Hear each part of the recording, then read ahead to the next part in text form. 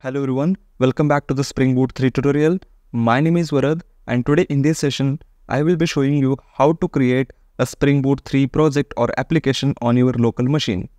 Now there are multiple ways to create a Spring application, but I will be showing you the most common way that we have to create a Spring application. So without further delay, let's get started. Now in order to create a Spring Boot project, we have to visit this site called as a start.spring.io. We call it as a Spring Initializr. In this, we have to choose the couple of options. So first of all, in a project, we have to choose a Maven. In a language, we can keep it as a Java. In the Spring version, we can choose the most stable version. So by default, it will select most stable version. While recording this session, the most stable version is 3.2.2. So I will just keep it as it is. Then over here, we have to choose a group. So inside this group, I'll just make it as com.youtube. And inside the artifact, I'll just make it as com.youtube. Let's suppose tutorial. Then we can give the description and the package name will be something like com.youtube.tutorial. Packaging, we can keep it as it is. And for the Java, either we can choose Java 17 or Java 21. So I'll just keep it as a Java 17.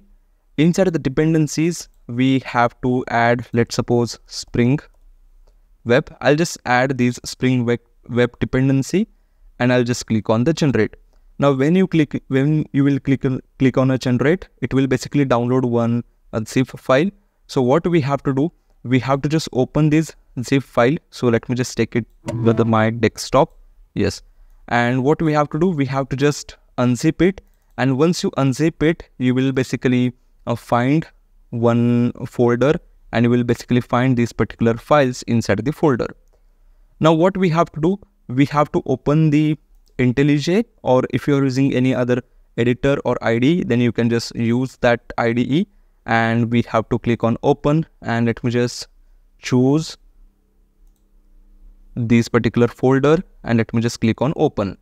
Now what we have to do, we have to just click on trust project, and then what we have to do, we have to just wait till this particular application gets loaded into the IntelliJ. And over here, if you just see, it will just take some time to resolve the dependencies, and make sure that while doing this particular process, you are connected to the internet, because it basically downloads the dependencies over the internet. So we have to make sure that we are connected to the internet. So it will just take some time, and once everything is done, then we will be able to run the Spring Boot application.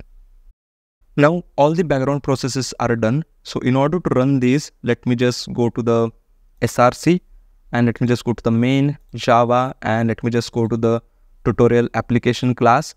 And over here, we will find this particular main method. So what we have to do, we have to just run this particular main method, and it will basically run the Spring Boot application.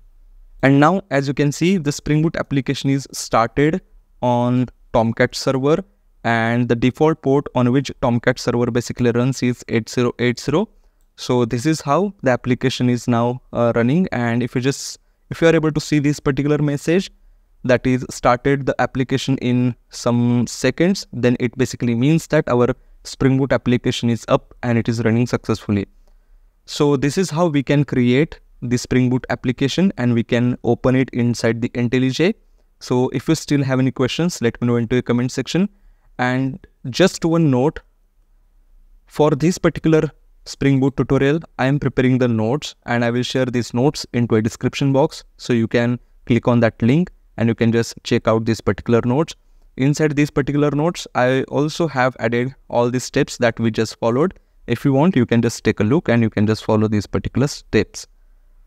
So this is all for today's session. I hope you enjoyed this session, and I'll see you in the next session.